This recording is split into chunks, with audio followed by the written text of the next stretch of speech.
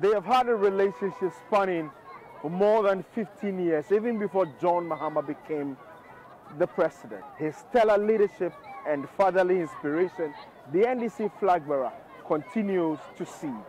Notwithstanding, the Yana Abukari Yakubu II will not mince words when he gets the opportunity. The most important thing for you at this stage of your political life is to be able to tell your true friends from the opportunistic ones.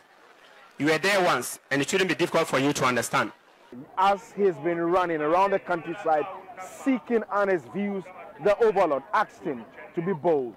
When you get a nod from Ghanaians, do not shy away from reshuffling your team to get the right ones on board by merit and competence, and lay off even loyalists but misfits who will only churn out mediocrity for your government.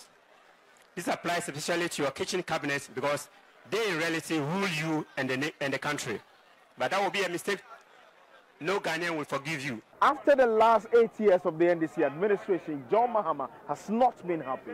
I know that there are outstanding issues here, especially in Yendi. And I'm disappointed that with all the work that we did in terms of the Yendi water supply project, 8 years after we left office, Yendi still has no water. And Diana, I want to assure you that if your son becomes president, you will not be thirsty anymore.